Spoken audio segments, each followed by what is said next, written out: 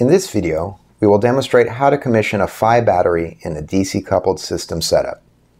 To start, all the battery's built-in breakers should still be in the off position, and the battery system's main DC disconnect should also still be off.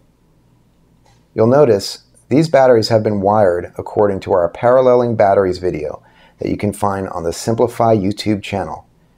Make sure to watch those videos before moving on to this commissioning video. Make sure that all your loads are turned off.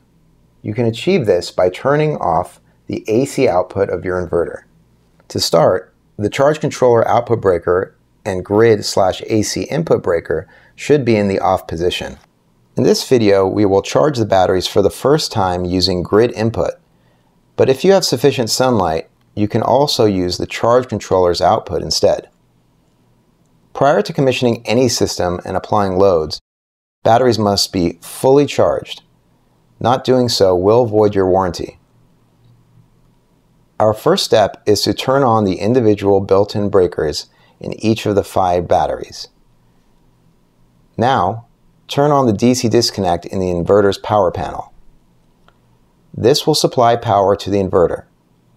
Depending on what specific inverter you're using, the inverter might automatically go into standby mode once it's powered, or you might need to turn the inverter on to access its menu at all.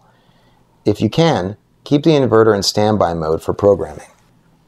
Program the inverter according to the Simplify integration guide. Integration guides for all equipment compatible with our batteries is posted on our website. These settings must be reprogrammed so that we don't charge the Phi batteries to the inverter's default settings. To charge the batteries from an AC power source, such as the grid or a generator, turn on the inverter's AC input. Then, turn on the inverter itself. Once the inverter is on, it should automatically start charging the batteries from a connected AC power source. There could be some operational differences according to what inverter you are using or what state it might be in when you commission the batteries. You might need to program an additional setting in order to enable the inverter or to force charge the batteries.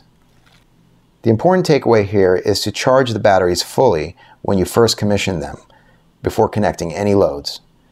The amount of time it will take to charge the batteries will vary depending on how large or small your battery bank is relative to your inverter's charger. Once the batteries have been charged fully, you can connect the loads. 5 batteries that are rated at 51.2 volts DC nominal will charge up to 54.4 volts and then rest at about 53.3 volts at 100% state of charge. Of course, for the solar PV segment of your system to be operational, follow all steps and precautions relevant to the solar PV. Then turn on the charge controller breaker.